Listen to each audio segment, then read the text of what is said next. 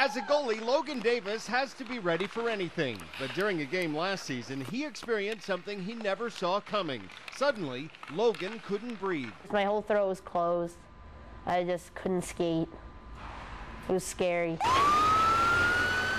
It happens to hundreds of thousands of kids every year in this country. Most end up in the same place, diagnosed with the same thing. Physicians in an emergency setting see this and someone says, it's an asthma attack.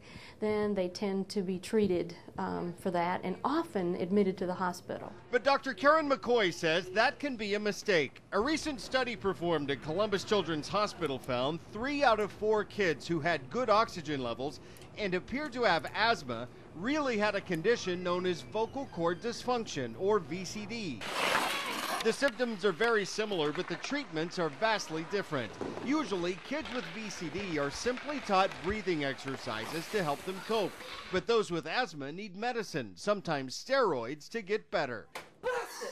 It was a simple breathing test called spirometry that told doctors the difference. Just a few seconds on this machine may have kept kids who didn't have asthma out of the hospital. And most importantly, not expose these kids to being treated with medicines that actually may have tremendous negative side effects for them. This study only looked at a snapshot of some 20 cases, but raised serious questions. If asthma was ruled out in 15 of these cases, how many other kids across the country are being diagnosed and treated for asthma they really don't have?